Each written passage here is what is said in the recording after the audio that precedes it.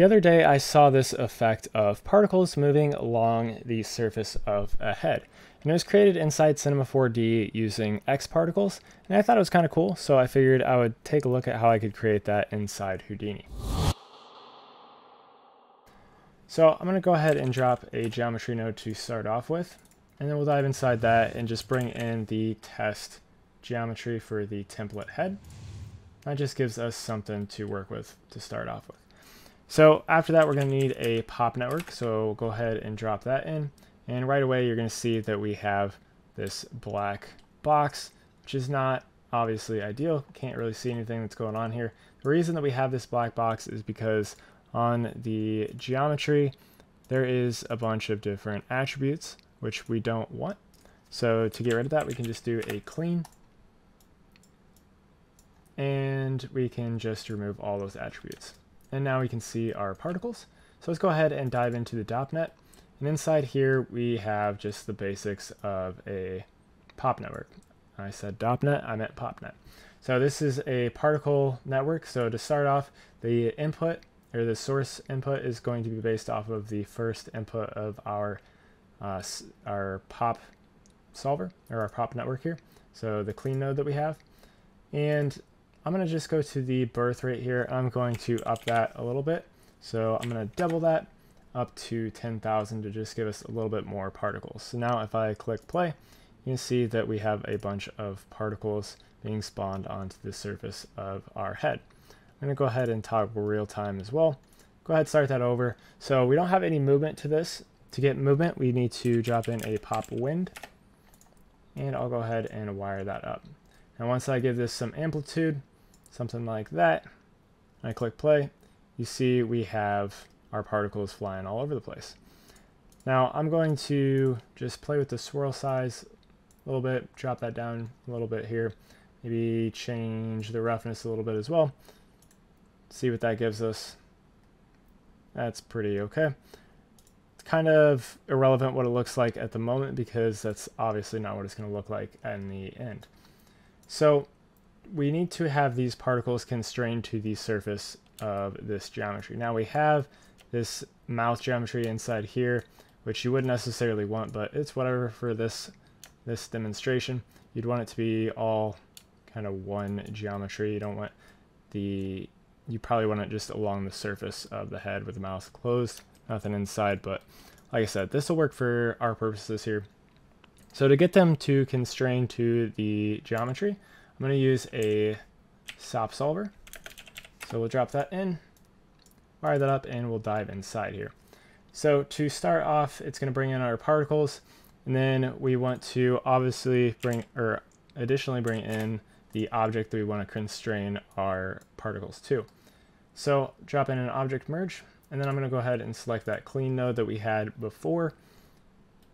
And then we're going to use a ray SOP to confine these particles to the surface. So what this does, it takes the input, which is our particle. It's going to find the minimum distance once we set this to minimum distance. It's going to find the minimum distance from the position of the particle to the object that we provide to the second input, and it's going to constrain that particle to that position on the object. So if I go ahead and jump back up here and I click play, you can see we have our particles flowing along the surface of our object, which is pretty cool. So we need to create the trails now. So there's a super useful node inside Houdini called the trail node. Imagine that we can use to create the trails. Now I'm going to go ahead and drop the birth rate down to something a lot lower just so we can see what's going on here. Maybe a little bit higher than that. Give us a few particles. So we got a few particles here. So with the trail node, if I go ahead and up this trail length to something like 10, you can see that we start to have some trails going on behind our object, which is pretty cool. And we can change the spacing of these by adjusting this trail increment. Now if you go too high, you see the trail starts to delete points basically. So don't bring that too high. I'm going to leave it at 1 for now. That's fine for our purposes here. And after that, we're going to use an add node. Go ahead, wire this on up. And come over to this polygons, and we're going to go by group. Now, initially, it's going to just create a line between a bunch of these. Now, if I go ahead and look at our trail node here, come over to the geometry spreadsheet and take a look at our points, we have some different attributes here.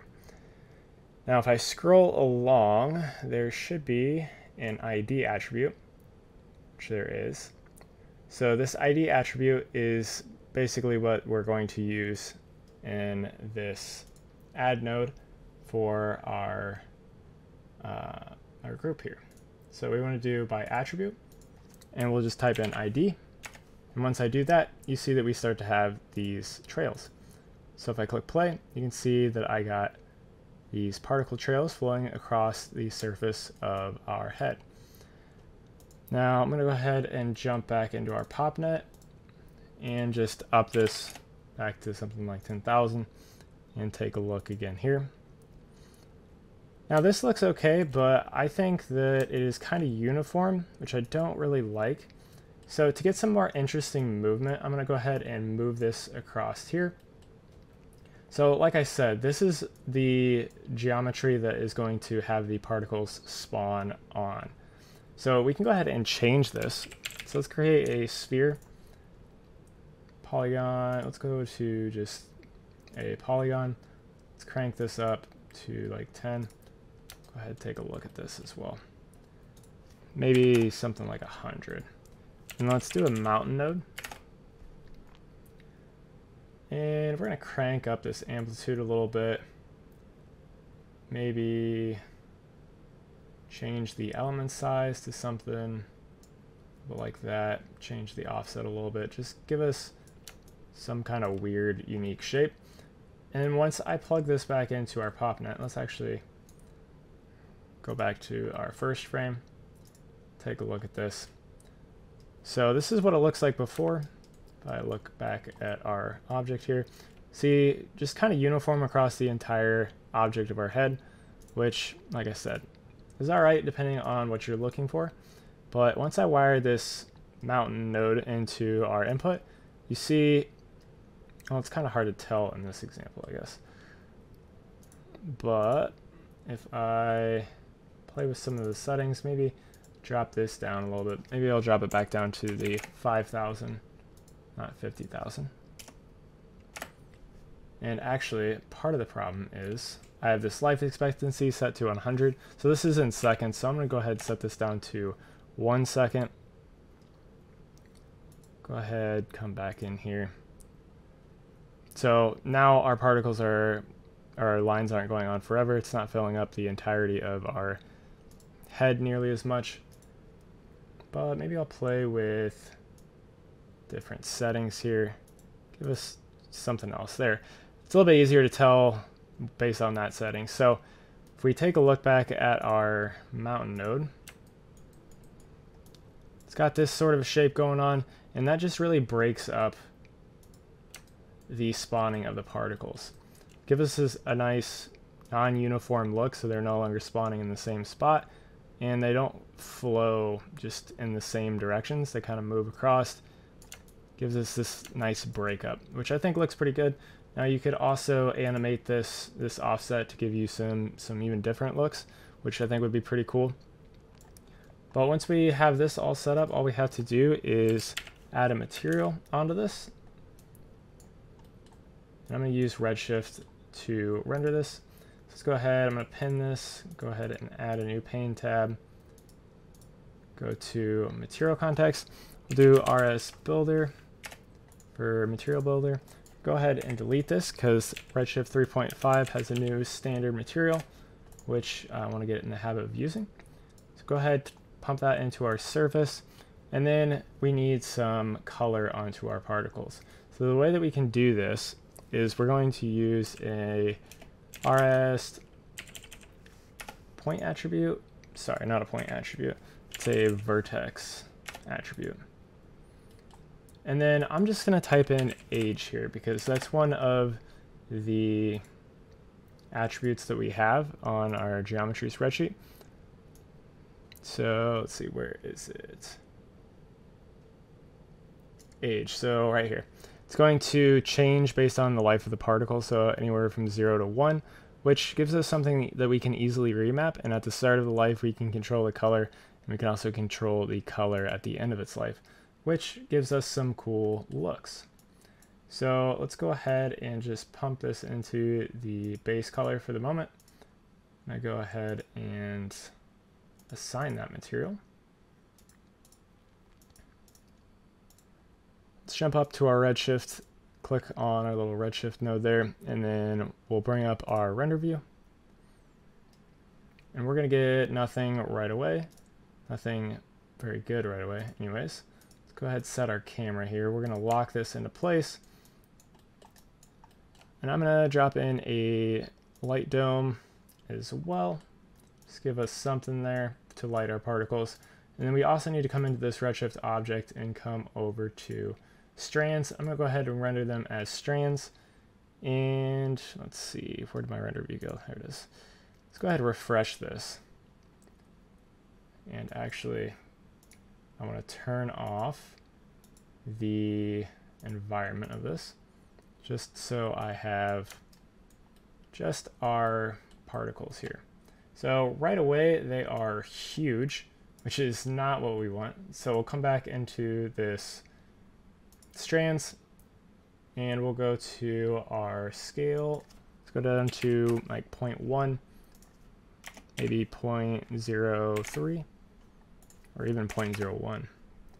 And that gives us these nice strands. So at the start of their life, they're going to be kind of blackish, and then they're going to be white at the end of their life. But we can go ahead and remap that using a RS ramp. Just wire that in. And let's go ahead, maybe we'll make this green. And at the end of their life, maybe just change the color a bit. I don't know, maybe something like this orangish color.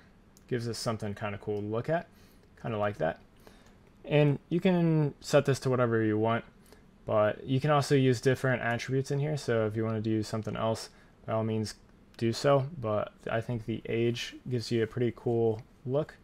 You can also use the RT render, and it will render super quickly. I mean, the regular production render is pretty quick as well, but RT does it even quicker, and it's not super necessary to have a ton of the light going on here, be super accurate at least.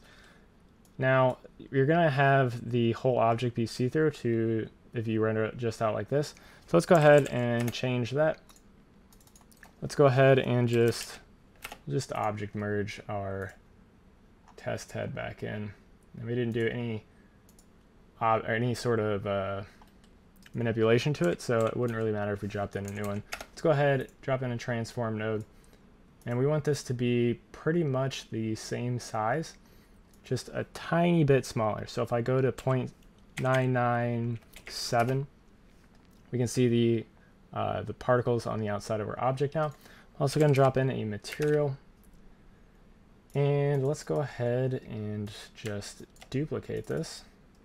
I'm going to delete these, and let's go ahead and set the color to pretty dark, up the roughness here, and then we'll just set that to be the material that we want to use. And now we have kind of the basics of this setup. And you can set up your depth of field, you set up your lights differently if you want, make it look a little bit nicer. Something like, let's maybe turn this down a little bit. Let's turn the intensity way down. That's pretty solid. Let's leave our camera right here. Let's go ahead, bring this over. Gonna move that out of the way for the moment. Bring in an area light, control and click. Just kind of frame that up. Let's see what this is looking like. Let's set our camera correctly. Go ahead and refresh that. Looks like it's giving us something. Let's turn up the intensity a little bit. That's all right for now. Let's go ahead, we'll create another area light. Something from the camera's perspective, maybe up from above, or I mean below, I mean. Just center that up. And just affect this light a little bit. Give us something cool. I don't know. Play with the different lighting, the different colors, but that's kind of the basics of this whole setup. Pretty easy to render out. Get some different looks inside of here. Let's go ahead, just get rid of that for the moment. Maybe we'll find a different frame here. Give us a completely different look than what we got. But yeah, that's kind of the basics of these particles moving along the surface of our object. It's pretty simple to do, but it's definitely something that's super useful. That ray stop is actually something that you're going to use a lot for a lot of different things. It's definitely good to know how to use that for procedural setups, for creating a bunch of different things. It's extremely useful. So definitely something that you want to take a look at and use more, find them at different uses for that. So anyways, hopefully this helped you out, is interesting for you guys. I've got a bunch of other videos on my channel that have to deal with Houdini as well as Redshift, Cinema 4D, a little bit on Clarice and Octane as well. So if you're interested in any of that, make sure you guys check out those videos. But anyways, thank you guys for watching and have a good day.